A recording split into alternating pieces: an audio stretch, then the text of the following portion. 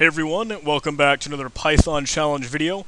We're on the 14th challenge, and staring us in the face is this picture of a Swiss roll, I think. I don't entirely know.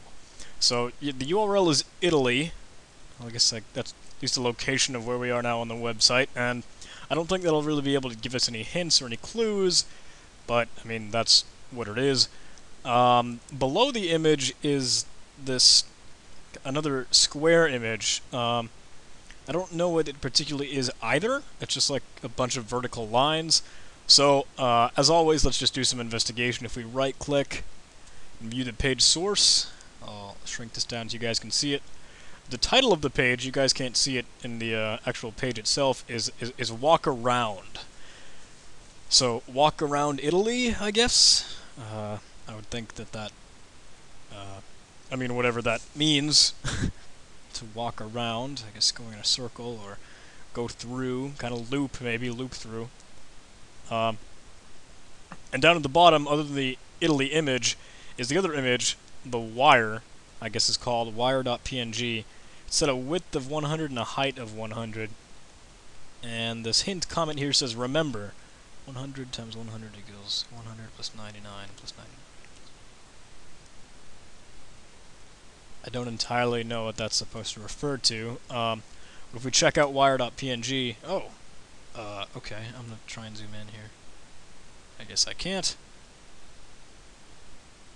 But you can see it's not 100 by 100 like it says in the source. That's just HTML formatting to make it that way. Looks like it's 10,000 pixels in the X direction, 10,000 pixels horizontally, and only 1 pixel tall. So it's a wire. It's like a straight wire, like the source was saying. Does that say the same thing here? Wire.png? Yeah. Now if I try and zoom in, it's just a bunch of weird things. Let's check this out. Okay. I only think, this is just a hunch and a guess that walk around, we've got this wire, and the picture is of like this spiral kind of Swiss roll thing, like a spiral. Maybe it wants us to walk around this wire in a spiral. Kind of like that sort of thing. Or like, because I mean we can't do it with the wire at this 100 by 100 image, because it's not really it. It's like this wire that we have to wrap around and make a spiral. I mean, I guess we can do it. I guess we can try it. I'll save this image. I'll put it on my desktop. Wire.png.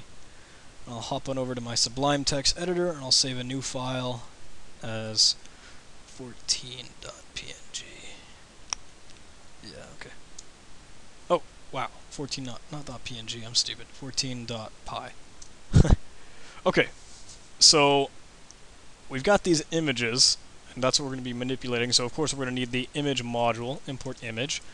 And let's open up our wire. Wire equals image.open wire.png, and with the read formatting. Now, if I go to my desktop here, there's our wire, and it's this big 1,000 or 10,000 by 100 size picture. So if we try and wrap this into a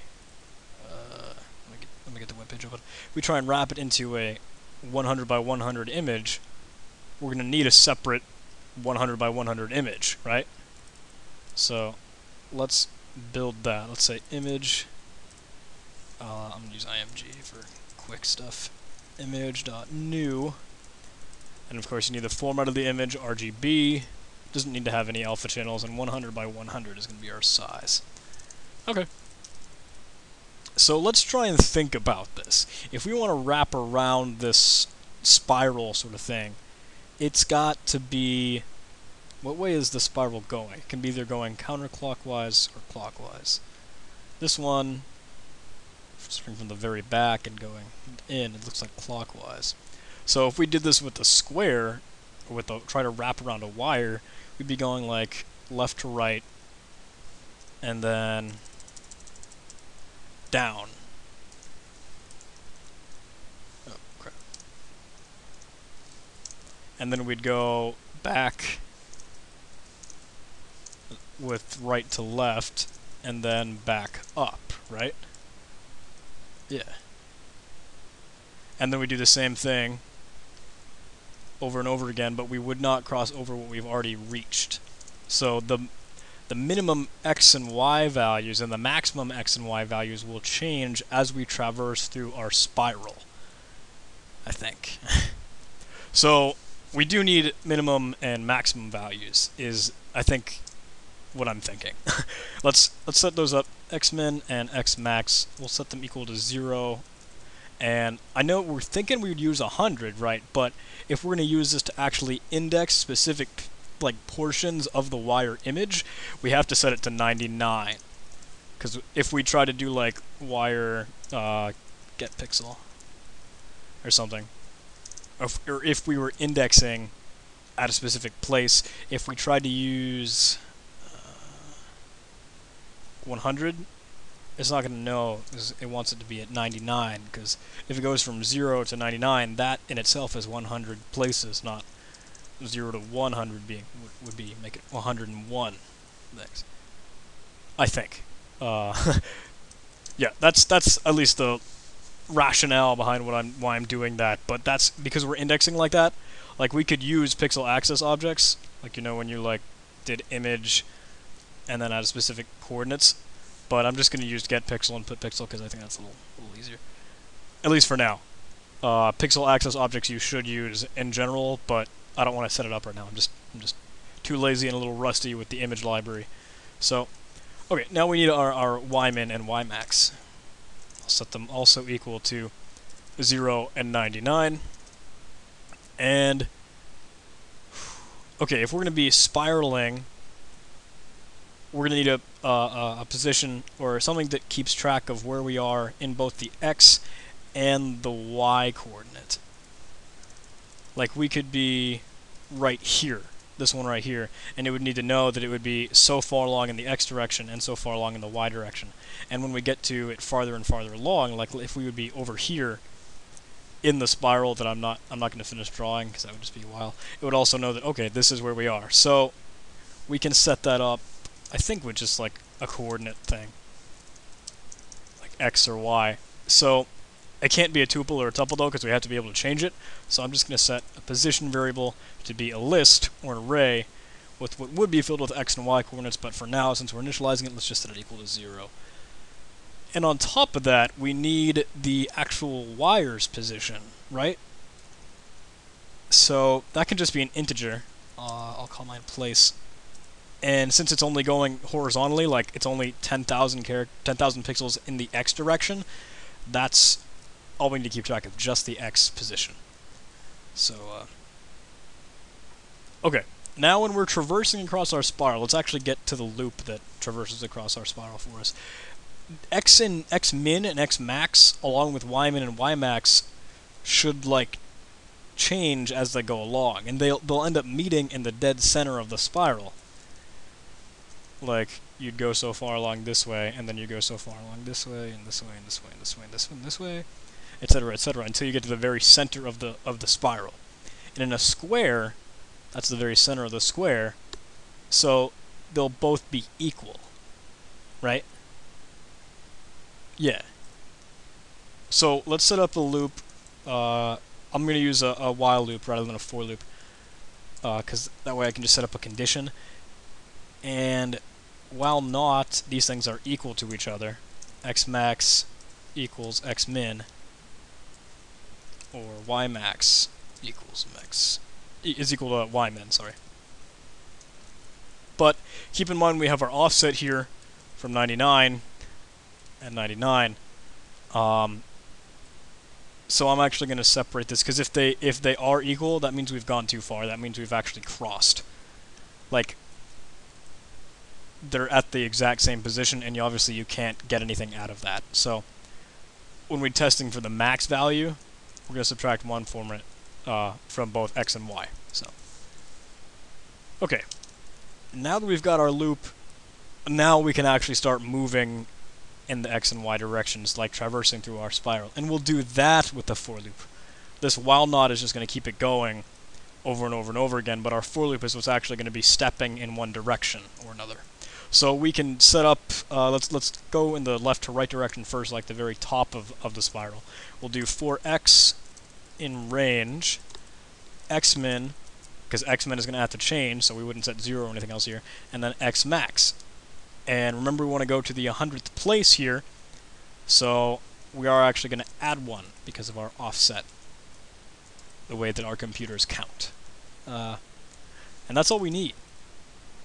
So what we would do now is we'd have x and y. So we'd print the value for x,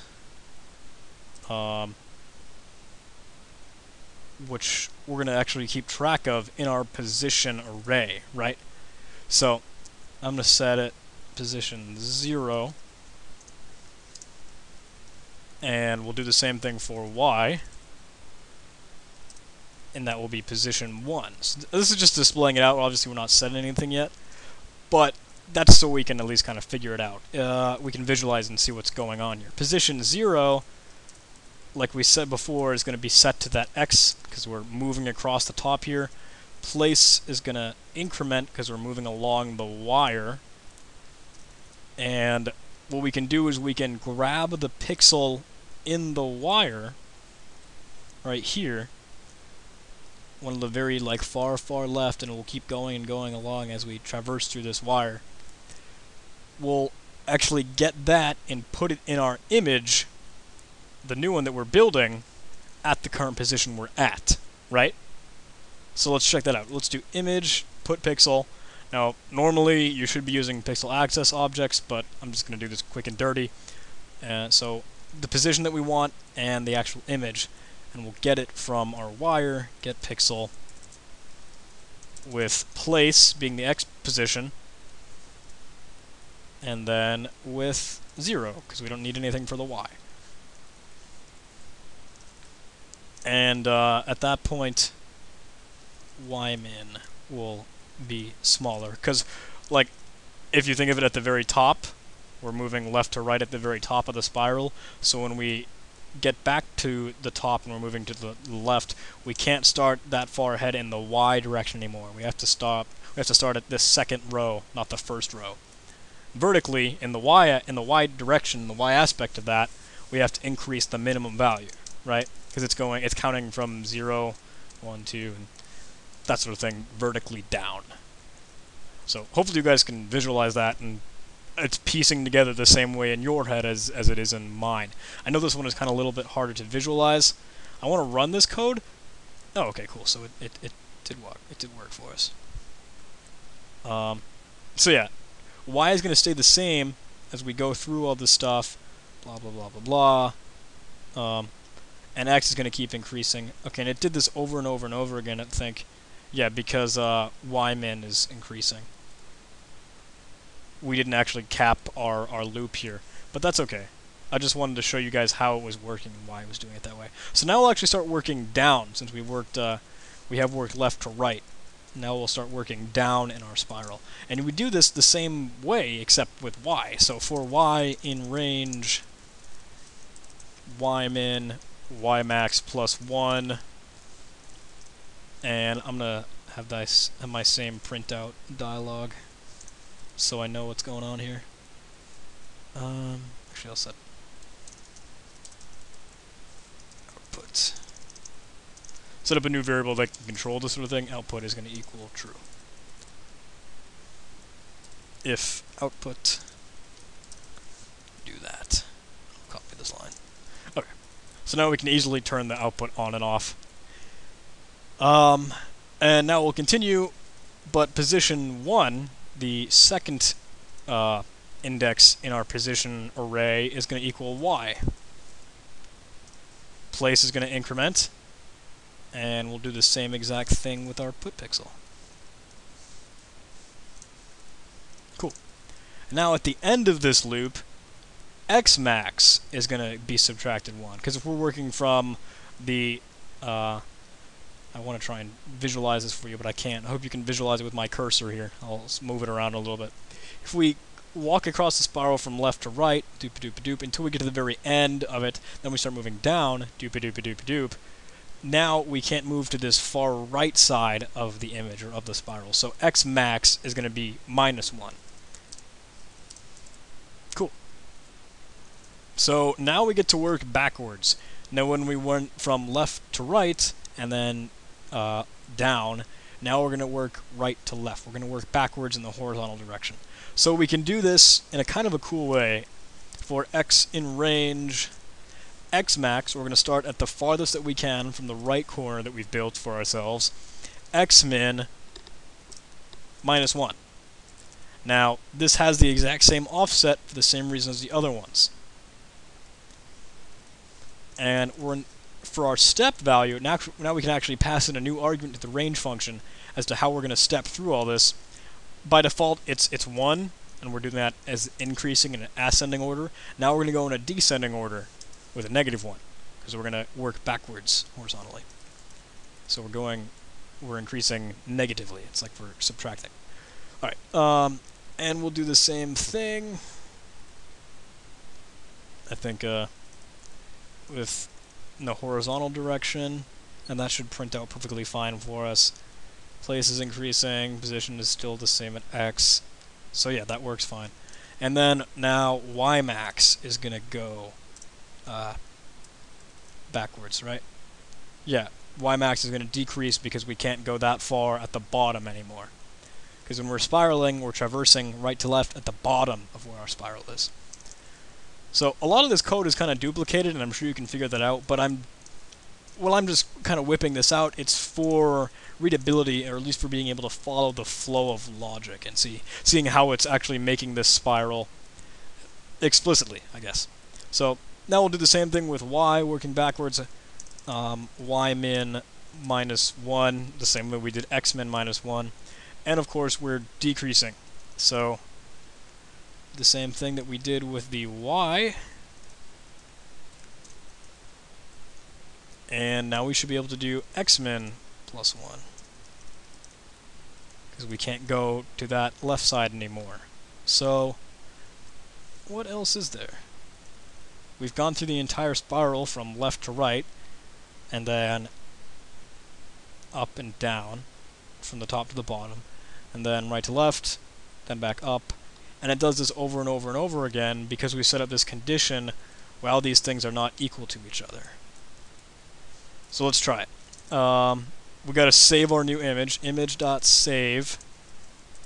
Okay, it's img, not forward image. And whatever file name we want it to save as, let's just call it spiral.png. Cool.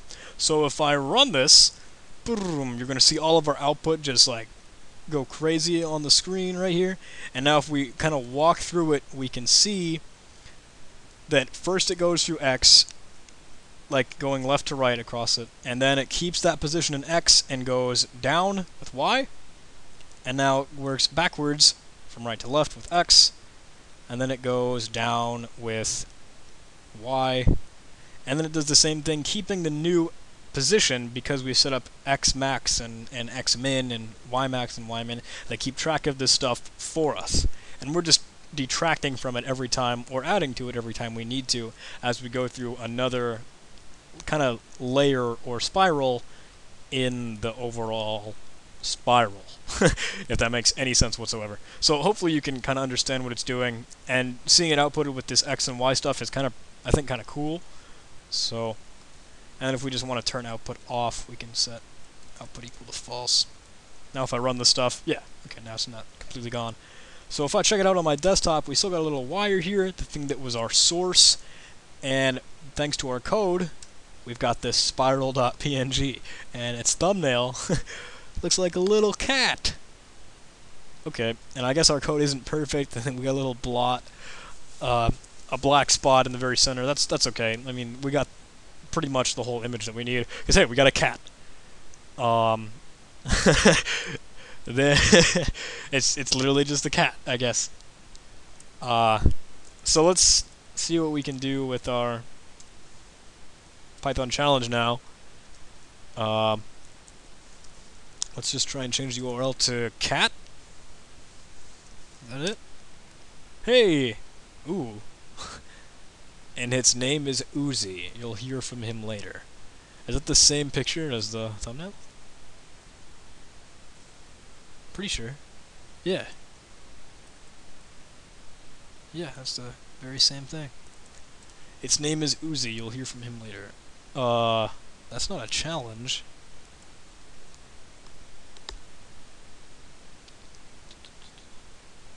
What am I supposed to do here?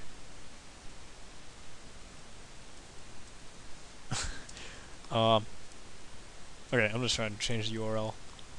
Uzi.html, how about that? Hey, yep, okay. That one works. Now we're on challenge 15! Sweet! We did it, guys! Cool. So, that's all that... I mean, that's all that I'm going to show you. We got through challenge 14. Kind of a cool methodology or thing that we built here and working through this spiral. And, hopefully it's readable, hopefully you can understand the logic as we step through each one of these. I know it's kind of duplicate code, but hey, that's okay. You can shrink it down if you want to. But this is a quick and dirty method to build our spiral and move on to the 15th challenge. So, thank you guys for watching. Hope you enjoyed this. Hope you're digging the Python challenge series. If you are, maybe like the video. Maybe leave me a comment, some constructive criticism. And if you're feeling willing, subscribe. Thanks, everybody. I'll see you in the next tutorial.